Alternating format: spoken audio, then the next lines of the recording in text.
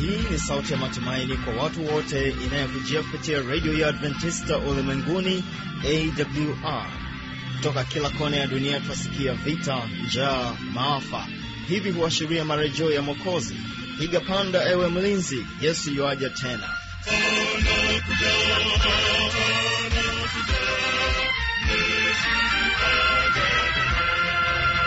Ni kwa mara nyingine tena, pendwa msikilizaji, unaendelea kutegea sikio idhaa Kiswahili inayopatikana katika masafa mafupi ya mita bendi 25 na pia katika tovuti ya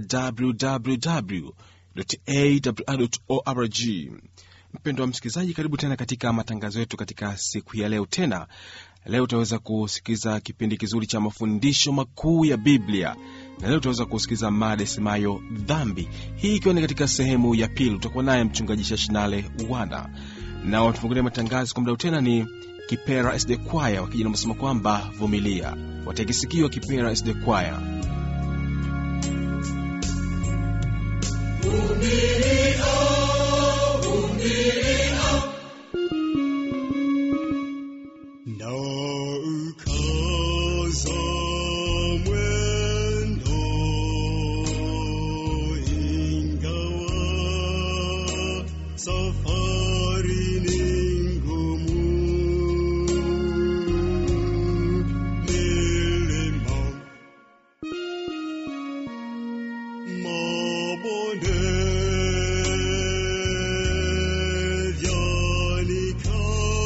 vyanikatisha tamaa, lakini najipa moyo ili nifike juu mbinguni.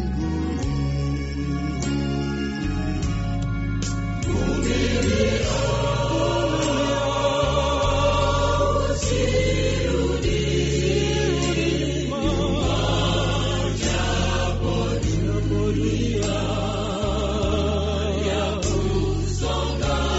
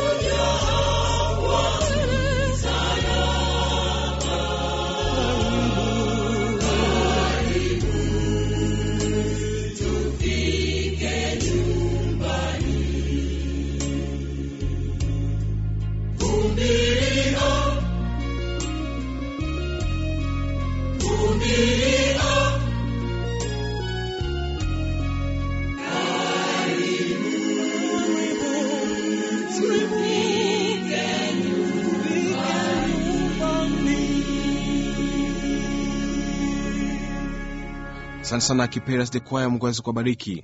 Moja kwa moja karibu katika kipindi kizuri cha mafundisho makuu ya Biblia. Dhambi. Kabla ya mfululizo wa mahubiri aliyokuwa akiendesha mchungaji Ungani, uliweza kusikiliza sehemu ya kwanza ya mada hii ya dhambi, mchungaji Shashinale Wana akielezea kwa kina kabisa. Lakini sasa nipende kukaribisha uweze kusikiliza katika sehemu ya pili ya mada hii ya dhambi. Karibu sana mchungaji Shashinale Wana.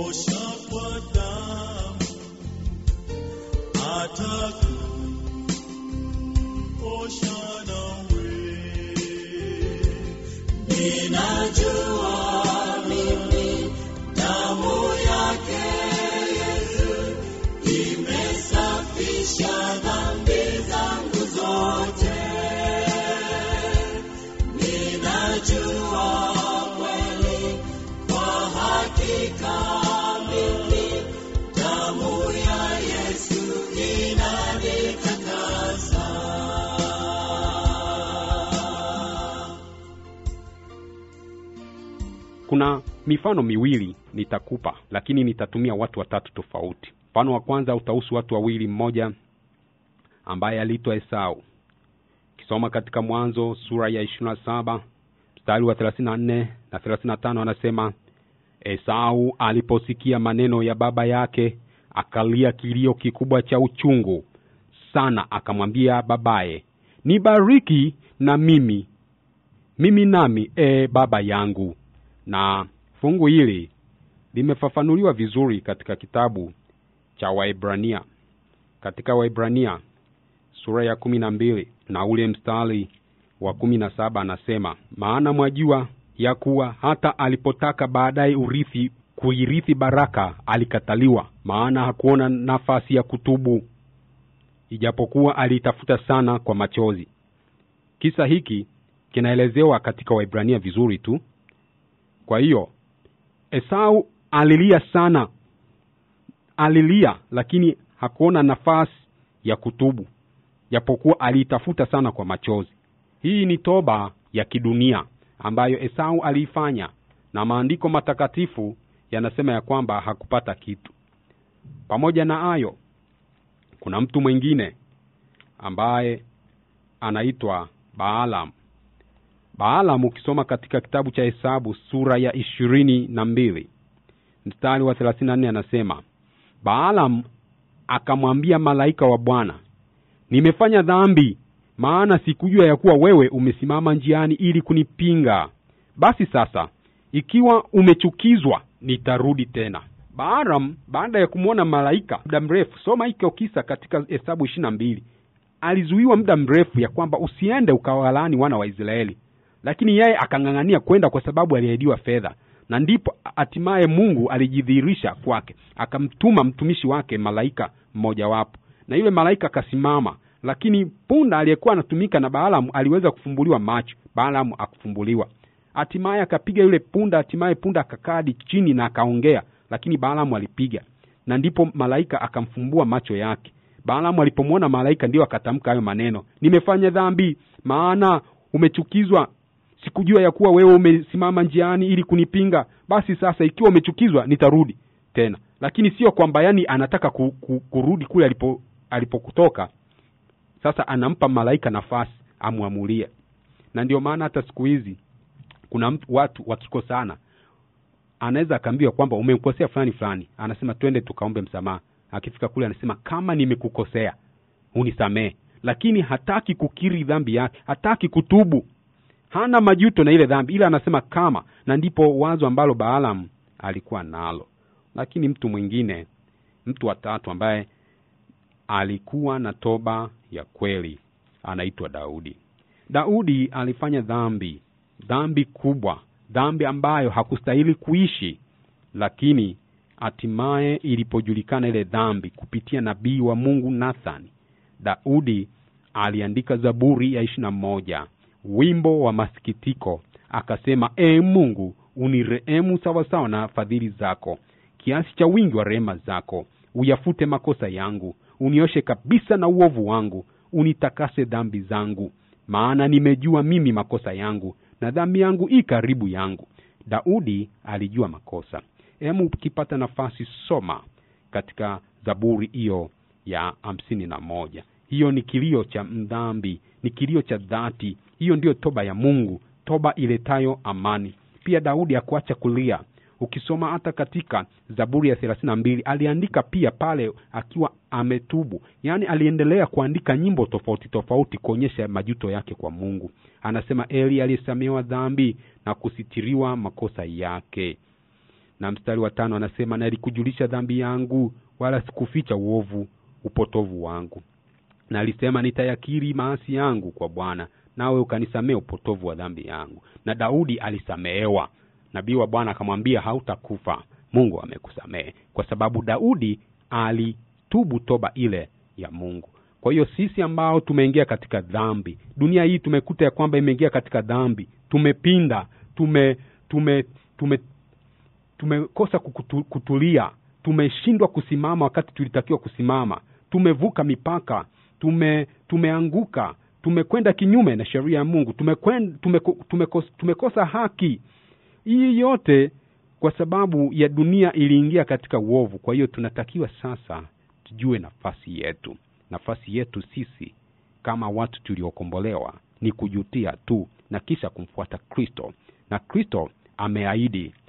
Tulisoma katika Mathayo 11 na ule mstari wa 28. Mathayo 11 mstari wa 28 nitawasomea. Anasema, njooni kwangu ninyi nyote msumbukao na wenye kulemewa na mizigo, nami nitawapumzisha. Ndio wito wa Yesu Kristo jioni ya leo. Tuende kwake sisi ambao tumelemewa. Dhambi ni mzigo, dhambi inaua, dhambi inatesa. Je, umewahi kukutana na mtu ambaye ameua mwenzake? Ni watu wa kujificha. Leo asubuhi ni katika taarifa ya habari nikasikia baba mmoja amenyonga mtoto wake na amekimbia. Japo ni tukio la siku 2-3 zilizopita. Na huyo baba akafunga mlango, nyakati zilikuwa za saa 12 jioni, akafunga na akakimbia. Anatafutwa. Haijulikani ni wa umri gani, lakini anatafutwa. Serikali inamtafuta huyo baba katili. Huo ni mzigo, ni mzigo. Huyo mtu hana amani sasa. Amekuwa mtu wa kujificha tu. Ndugu yangu na rafiki yangu pale ulipo, ni nyakati sasa za kurudi kwa Yesu. Yesu anatuhitaji tutubu tu. Hakuna lolote ambalo tumemlipa. Kwa sababu anasema tukingali wenye dhambi, yeye alikufa kwa ajili yetu. Tukingali wenye dhambi. Yani wakati sisi tunahangaika na dhambi, Kristo alikuwa ameshakufa. Na ndio maana niwaambia katika Ufunuo 3:18 anasema, mwana kondoo aliyechinjwa tokea kuwekwa kwa misingi ya dunia. Na Petro wa kwanza 1:18 anaelezea wazo kama hilo, ya kwamba yeye pia alikuwepo kabla ya misingi ya ulimwengu kuwepo, na kafara yake ilikuwa imemalizika. Kilichofanyika alikuwa amekuja kutekeleza tu. Jioni ya leo nipende kuwaita, kwa sababu Kristo anasema ya kwamba nikiinuliwa nami nitawavuta wengi kwangu. Na Kristo aliinuliwa msalabani Amekufa kwa ajili yako, amekufa kwa ajili yangu. Kwa nini tusirudi kwa Kristo? Tusiachane na uovu. Uovu sio mzuri. Dhambi sio mzuri. Dhambi inaua. Turudi kwa Kristo. Kristo anatuhitaji, na kisha atatusafisha, atatutakasa, na atatupatia nafasi ya kuburudika. Atatupatia amani ndani ya mioyo yetu, amani ambayo hata mwanadamu hawezi kaitoa, amani ambayo hakuna mwingine anaweza kaitoa. Tukiwa ndani ya Yesu, Yesu atatupatia matumaini. Umekosa matumaini, mkimbilia Yesu. Mwambie Yesu. Kuna mambo mengi ambayo yanakuhangaisha, mwambie Yesu. Jioni ya leo nipende kuomba. Ninapomaliza kipindi changu, wito ni kwamba tutubu. Nimeelezea dhambi katika upana, lakini tutubu. Turudi kwa Kristo. Kristo yuko tayari kutupokea. Yuko tayari kutusafisha na kutuongoza, na kisha atatuburudisha. Atatufanikisha. Basi kama una matatizo yoyote, kumbuka ya kwamba matatizo yamekuja ni kwa ajili ya muovu Shetani. Na wengi siku hizi tumekuwa tukisema, unajua Shetani ana nguvu. Nataka nikwambie kitu kimoja. Kristo ambaye amekufa msalabani alimshinda Shetani, na aliharibu kazi zote za Shetani, aliharibu nguvu zote za Shetani. Na Kristo ndiye mfalme wa wafalme, Bwana wa mabwana. Na jioni ya leo anakuita utubu, rudi kwake. Na yeye katika Yohana sura ya 10 sehemu fulani anasema ya kwamba anawajua kondoo wa zizi lake, na wenyewe wakisikia sauti yake watarudi. Basi ninaomba, kuna rafiki zangu tumekuwa tukiwasiliana, wanaomba ushauri, wanaomba pia tusaidiane katika maombi.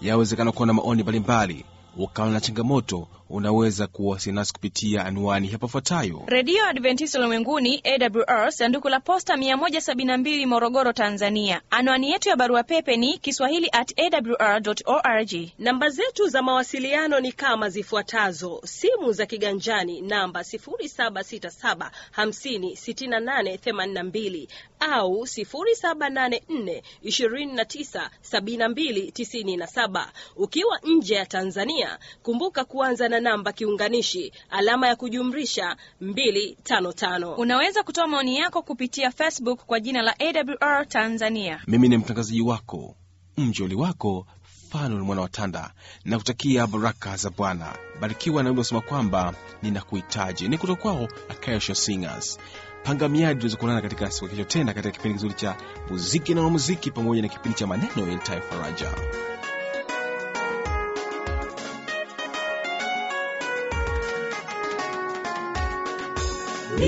Ninakuhitaji ewe Mungu wangu, ninakuhitaji uliye na uzima, ninakuhitaji muda wote, mikononi mwako Bwana niko salama.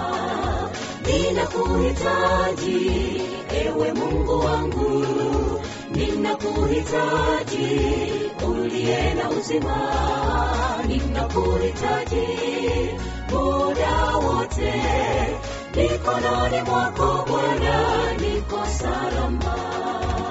Ukanifundishe kuyatenda yote yaliyo mapenzi yako yatimie. Roho wako mwema aniongoze, akiwa juu yangu ni salama.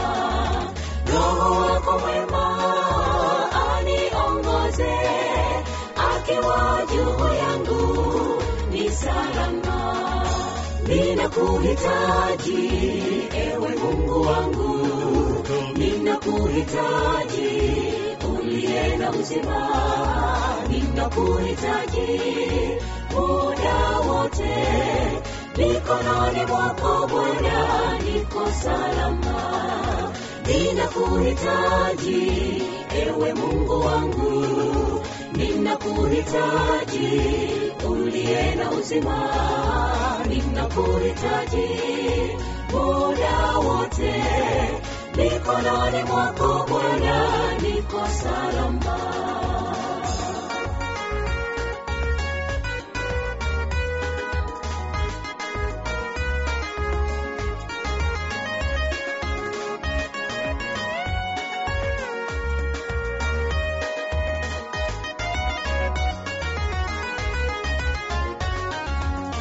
Nyumbani mwako palipoinuka, wewe umeniandalia sikukuu.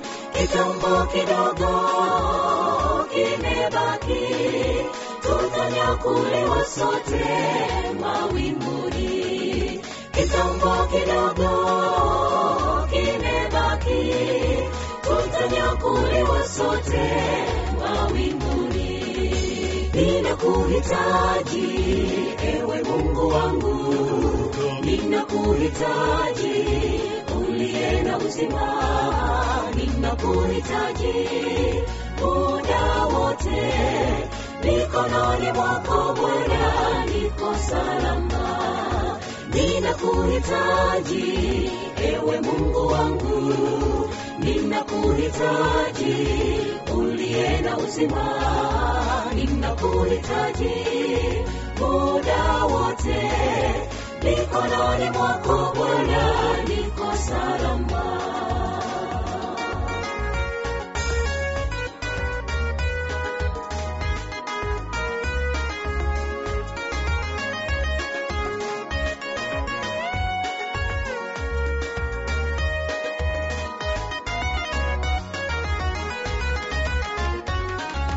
Jitahidi sasa kuyatenda mema, tumeahidi watundu wake Mungu.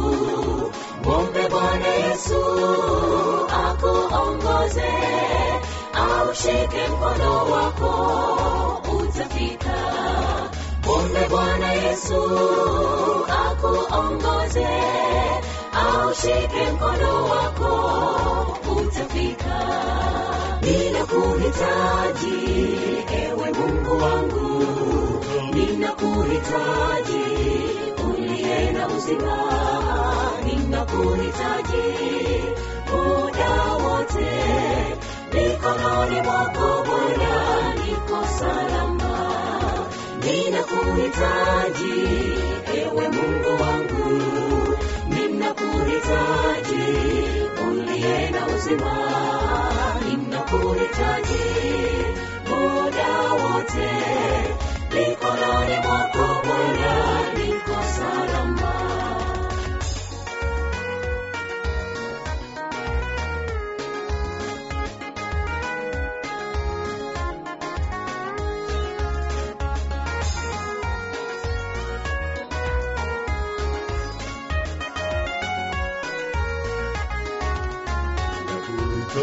Ninakuhitaji, ewe Mungu wangu, ninakuhitaji, uliye na uzima. Ninakuhitaji muda wote, mikononi mwako Bwana niko salama. Nasikia kisa cha nchi nzuri mno, nimesoma katika Biblia. Hakuna huzuni, giza wala dhiki, hakuna kilicho kizee. Ng'ambo ile kuna nchi nzuri sana, hakuna tufani kamwe, na barabara dhahabu tupu, jua kamwe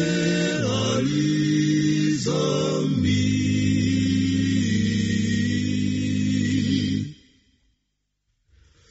Kwenye nchi ile hakuna dhoruba, wala hakuna matatizo.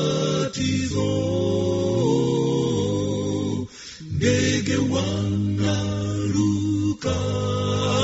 kando ya chemchemi, hakuna kilicho kizee. Ng'ambo ile kuna nchi nzuri sana, hakuna tufani kamwe, na barabara dhahabu tupu, jua kamwe halizami.